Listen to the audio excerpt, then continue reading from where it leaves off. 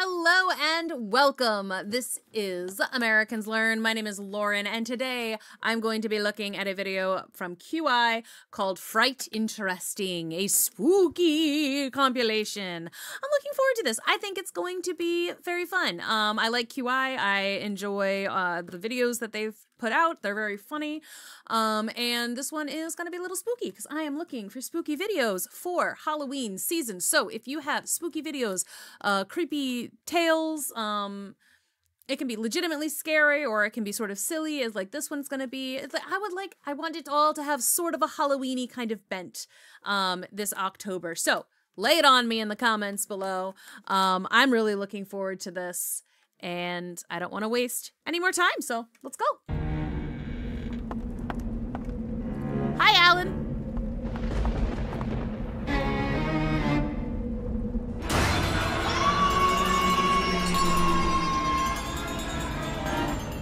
Now, what should you use to make a traditional jack-o'-lantern? Pumpkin. Well, it's going to be a turnip. Pumpkins were used, I think, really, really early on, but turnips, I think, were the first thing that they used. No, it's not a yes. A turnip. A turnip is exactly right. Ooh, yes, yeah. very good. So turnips there on the left, and if you can't get a turnip, something called a mangel wurzel, which is on the right. Do you know where the tradition of Halloween comes from? I'm looking at Ashley. Best country in the world, Sandy? Denmark. Oh, no. No. Ireland. Came from Ireland, from Samhain, S-A-M-H-A-I-N, which is Halloween, All Hallows Eve. Yep. We celebrate our dead. How do you say? Because it looks like Samhain. Yeah. It does, and it drives me crazy in movies or TV shows where they're like, Samhain, like Samhain. They pronounce it all sorts of weird ways. It's Samhain. It just is. I don't remember when I learned that, but like I learned it long enough ago that it frustrates me when it's said the wrong thing. And the only show I've ever watched that used the correct pronunciation of Samhain was freaking BBC's Merlin. Samhain. Samhain. Just haven't got time to say the whole thing properly. Yeah. Very busy people. Samhain. Speaking of these kinds of infectious issues, Alan, you're a zombie. You bite Jimmy. Jimmy. Okay, great. You're not a zombie. You bite Jack. Jack bites. Jimmy looks so offended. Look at poor Jimmy Carr. This issue, Alan, you're a zombie. You bite Jimmy. Jimmy.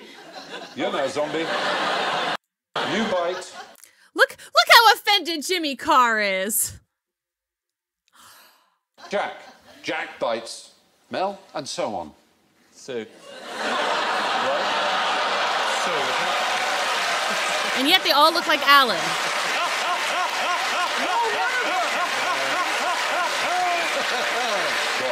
Stephen, come on, Hugh. 10 points. 10 points now, Stephen, if you know our name. It's that warm personal touch that you get when you come on this show. Get the conveyor belt, come on. I'm so ashamed. You should be. No one noticed you. Sorry, I've just been bitten and been called the wrong name. Right? No. Right? I was just like, that's the Bake Off lady. I was like, Mel, that's the other Bake Off lady. Wrong Bake Off lady, Stephen. Oh, sorry. Yes, you've been. But the point is, though, the reciprocation has gone on. You've all been turned into zombies. What I want to know What's is her name? Mel is the other Bake Off lady. I was like, Sue? My brain went to Prue for a second, but I was like, no. That is just kind of funny, though. How long it would take for the whole planet, everyone in the world, to be turned into a zombie? 15 minutes. That's 6.8 billion people. I reckon it would take about... How are they travelling? Just letting that... Well, the trouble... Yeah, that's a good point. Really? That is the holding a problem. tea tray on a cruise ship. Because, like, okay, I'm thinking now about the movie Bullet Train. All it took was one person getting on the train who'd been bit. And by, by the end of the hour, the entire train was gone. But, like, by that point, also, most of the country was taken over. And who knows? So, like, somebody got on a plane, right? Somebody happened to get bit. They got on a plane. now they've carried it somewhere else. Like, you know, even if, especially if it was a short flight and maybe the flight crashed and, you know, not some of them survived. I mean, I feel like there are ways for them to have crossed an ocean. Very limited ways. I don't think they could have crossed an ocean in the movie Bullet Train just based on how fast things were acting. I think that if someone was on a plane having just been bit, it would be still very difficult. Like, I think just how much the chaos would happen, I think the plane would crash before it got across the ocean. That is, years, millennia. I think it's a trick question. Because you're vegetarian, and you wouldn't bite me, I don't think. You'd have a salad. I wouldn't consume you, but I would be prepared to kill you, turn you into one of me. And then we'll all live in windmills and solve crime. We'd all live in windmills and solve crime. It's not letting me, okay. There it goes. I don't know why, because it was still saying it was a 180p or 1080p, but it wasn't. Windmills and solve crimes. Great. Sounds like a plan. Yeah, zombies. Yeah. I don't know how long it would take. 32. But they're all biting one. So it multiplies out. It's an exponential growth, that's the point. Although it's 6.8 billion. Isn't there that great thing that they did, the Chinese emperor did something with the chessboard? Yeah. He did something with a chessboard where some guy said to him, you pay me 1 grain of rice for the first day, and 2 for the second day, and then 4, and then 8. And the guy said, oh, no problem at all. That doesn't sound like very much at all. And then by the end of the chessboard, it's all the rice in the world. It's more than all the rice in the world. It's way more than all the rice in the world. It's a staggering amount. It's 64 squares. It's 8 by 8.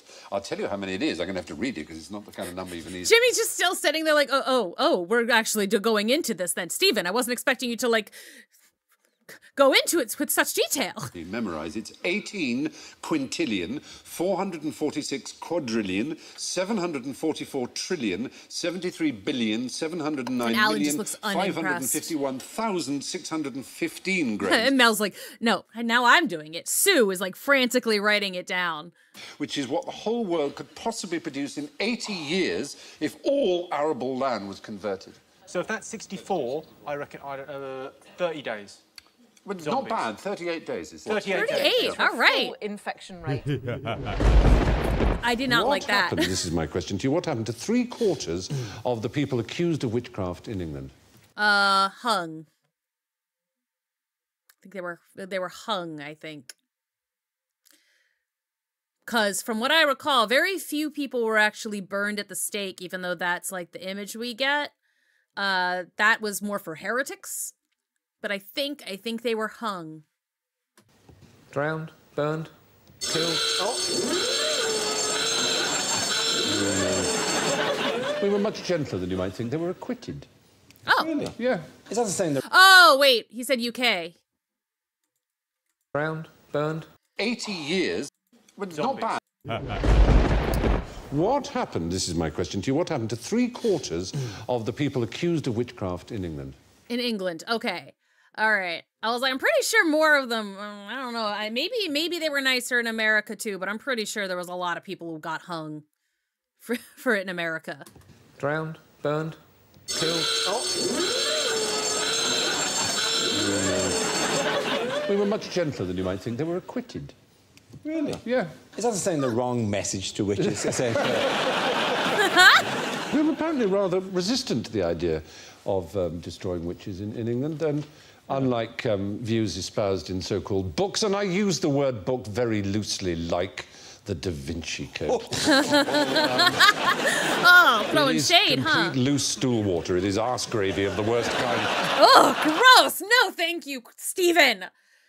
Oh, that's evocative in all of the worst ways. Oh, no. Ugh. Gross.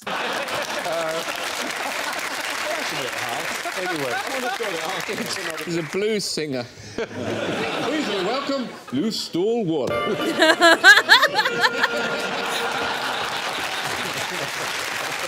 Very good. Excellent.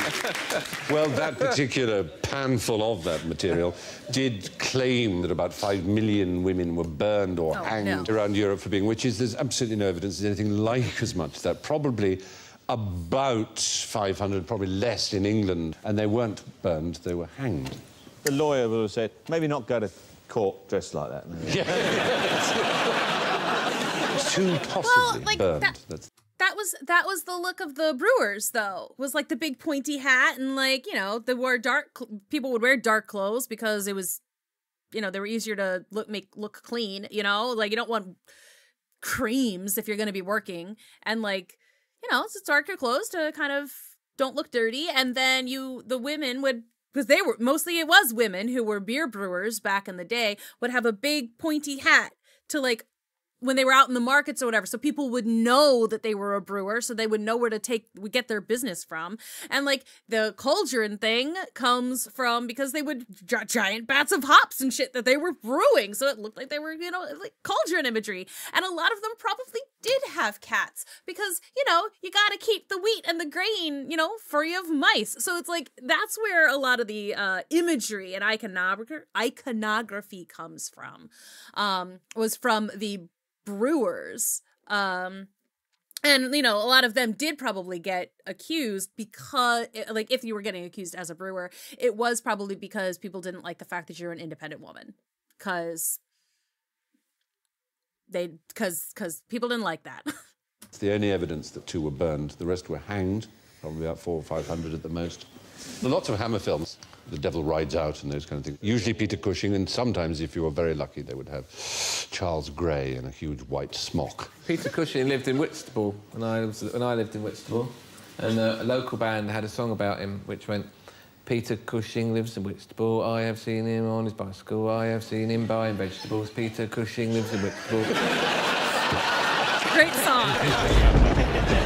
Great song. Which horny member of royalty is immune from any form of legal prosecution? Yes. Prince Andrew. Oh, that's the easy one. Oh no, Ash. I mean, like, it feels correct. Oh, she looks so pleased with herself too. Like, gotcha. I got someone to say it. It's going to be something with horns? Yes. Is it like a royal cow or something?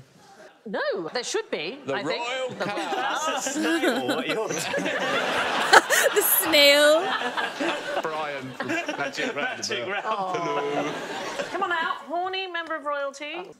In the context of the occult, Yes. who is a horny royal? The devil. The devil is exactly right. You can't prosecute the devil? No, so The devil is counted as royalty? I guess he's king of hell. And you know, I'm sure someone's tried to sue the devil. Someone's tried to sue God, so like I'm sure someone's tried to sue the devil. 1971, there was an American called Gerald Mayo attempted to sue the devil, and there is the case. Satan and his staff. All of the demons, too. The United States, ex-Rel Gerald Mayo versus Satan and his staff.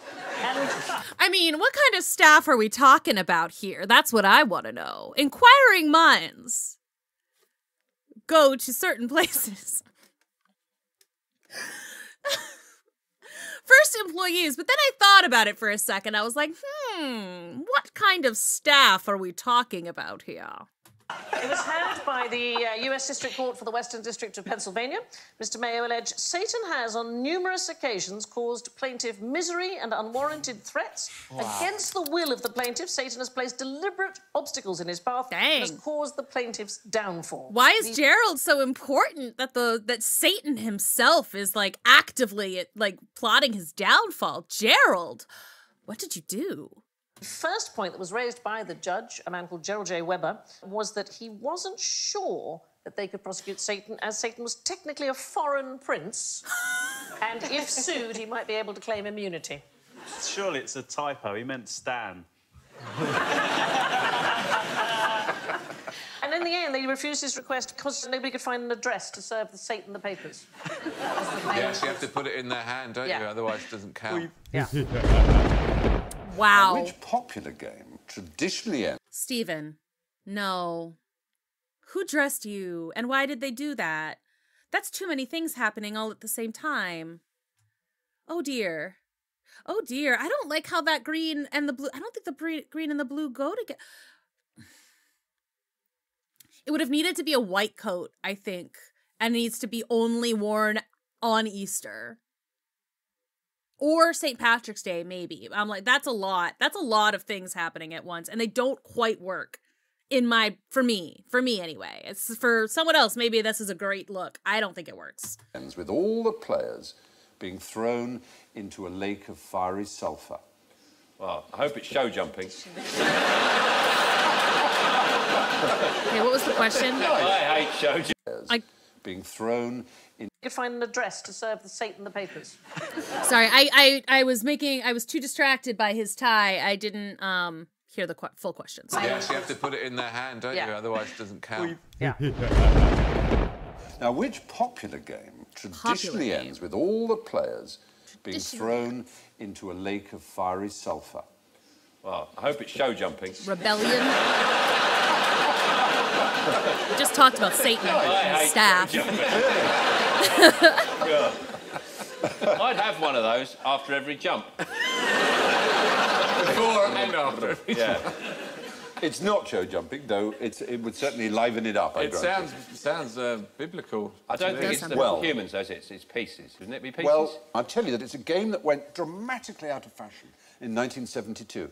Early 72, it was more popular than Monopoly. But by the end of 72, it had almost completely gone out of fashion because... Okay. Is it a real sulfur pit? Because of a film. Mousetrap. Mousetrap. No, there is no film of Because of a Mousetrap. film, is it Drafts? Remember that film? Drafts. The film's true. The truth about drafts. No. Drafts makes you go bored. Don't play drafts. The film is not a game. There's a game in it. This game is played in it, and it's scary. Oh, is it a séance? Yeah, Ouija it is a boards. séance using a Ouija board. Okay. Right. And what film has there a Ouija board? So many. It's probably like The Conjuring or something. But like, what horror movie these days, or even in the 70s? Omen? The Omen, maybe? I'm trying to remember. It wouldn't have been because The Conjuring is a new one. I'm thinking maybe The Omen is the movie. Exorcism of Emily. Exorcism? When was that? When did Exorcism come out? That might have been the 70s with Linda Blair. Okay, Google. When did The Exorcism come out? 1973. Okay. I'm going to guess The Exorcism was the movie. The Exorcist is the Exorcist. right answer. One of the truly great films of the 20th century. Is a Ouija board really a game? I don't remember ever seeing Ouija board scenes in a film and at the end going, right, who won? You can buy them at a toy store, so yes, it's a game. Not dead. Well, the odd thing about Ouija, it was a board. It still belongs to Parker Brothers. But that's why it ends with everyone in this pit of sulfur or whatever, because you use a Ouija board, you go to hell. All right. It's out. Yeah. Ouija is a proprietary name. It's a trademark. Is it we-ya? Interesting point. That is some people's theory of the name of it. We-ya. Yes, we, the French, and ya, the German. But no one's quite sure about where the name came from, except that it's a game that was invented. The board was invented, and it was sold, and people played it. I mean, it's weird to say that, but they enjoyed the fact that it nearly always works, in as much as, you know, people spell out words and they don't quite know how they're doing it. It's clearly not dead people. Yeah. And in fact, it was not originally supposed to be someone being dead a little people. shit. It was supposed to be that you contacted yourselves, a part of yourselves that automatically wrote. It was not about seances. Dead people just joined in. You're like, ooh, this looks like fun. Okay. This is the one for us. Even when recently asked, only a third of the people who still use Ouija boards say they do it to contact dead people. And in the First World War, it was used to contact your troops abroad, supposedly. So, hold on. Are some dead people trying to communicate with the living through Monopoly? Yeah. There was a court case in the 90s, I'm sorry to say, in Britain, a murder case, quite an important one, and the jury had to be dismissed because in their hotel overnight, they used a Ouija board to try and contact the murdered person. And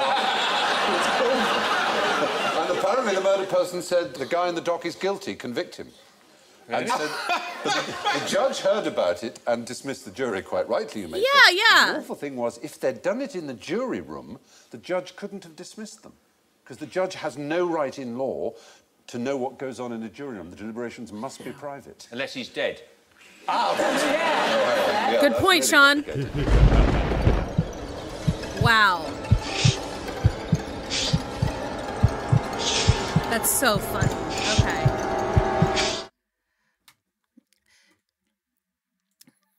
The Ouija board is spelling out subscribe, which y'all should do here as well. That was good. Thanks to the channel member who suggested this one to me. Very much appreciated. Very fun. I did learn some things, and I remembered some things. Things were pulled from my brain. Things that I used to know. All right. Considering I've, like, seen, like, 2 horror movies ever in my life, I'm pretty proud of myself for, like, getting that one. The Exorcist? I think I called him... All right. When did The Omen come out? When did The Omen come out? 1976. So I was close with that one, too. Like, honestly, I was like, considering I've never seen either of those movies, the fact that I knew they both came out in the 70s and potentially would have a thing that would end up with people going into sulfur, I think I did a really good job. So be proud of me and hit like because you're proud of me. That's how I'll know that I did awesome. Thank you so much for watching. If you want to see more stuff like this, we've got stuff, a lot of stuff on Americans Learn. We have a lot of stuff over on Chicago Reacts. On Chicanime right now, I am watching Over the Garden Wall, which is just kind of fun, which is like again, it's whimsical. It's similar, it's a little more similar to this. It's kind of whimsical. It's not super scary. There are some weird dark imagery. Over on Patreon, I'm watching Castlevania as well. And, you know, also on Chicanime, we've been watching Black Clover, and there's been a bunch of zombies recently, so that's kind of spooky. So just, you know, poke around some of our other channels. Links for all of those are in the description box below, and I will see you all in the next one. Bye-bye.